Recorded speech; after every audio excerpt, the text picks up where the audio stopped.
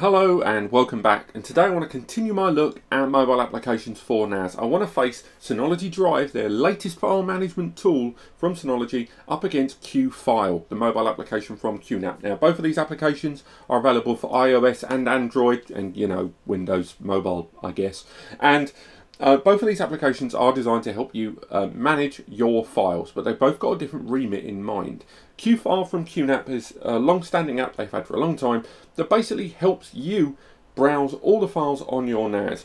It doesn't really have a file management backend built into it too much. You can look at photos and listen to music, but anything more intense than that, it will require you to use third-party apps based on your mobile phone. But it does let you browse folders and files, move, duplicate, basically push all your files together, and there's lots of options in the background that let you download, upload and more. Synology Drive, on the other hand, is Synology's attempt to make an app that can rival that of Google Drive and Dropbox. Because let's face it, as mentioned in my overview of both of these apps, the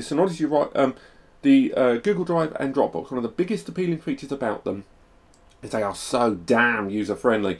When you want to upload a file, play back some music, download it, the user interface is painfully easy, especially Google Drive, thanks to all those Google applications in the form of sheets and docs and stuff like that, and photos.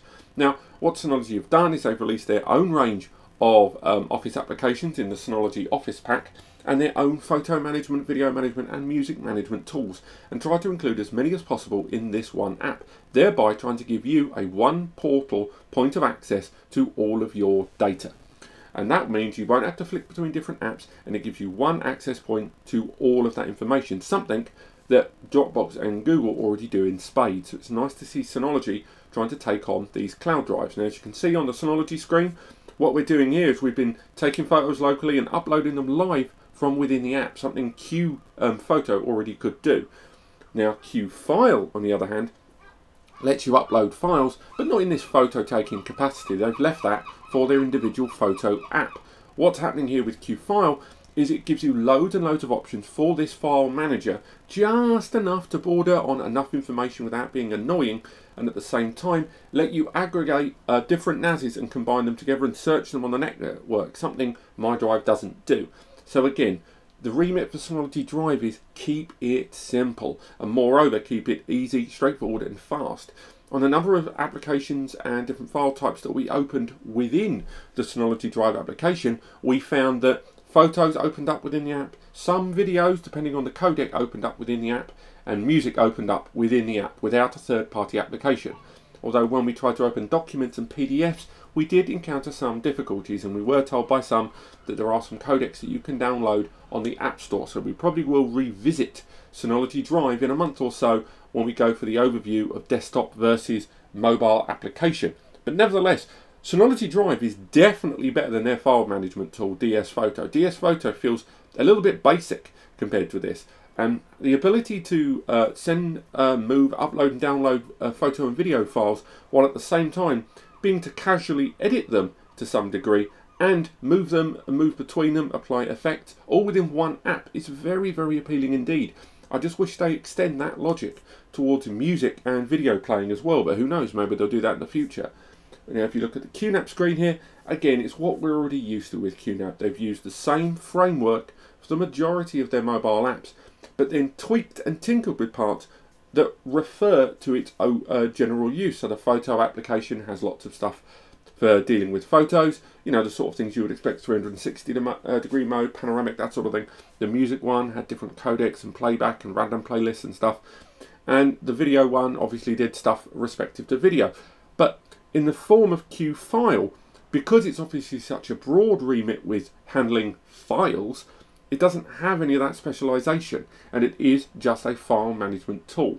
That said, it's still one of the best that I use. I still use QFile on a very regular basis. I use both DS File, which I'll probably drop now in favour of Synology Drive if I'm honest, but with my QNAP I use QFile at least once every couple of days.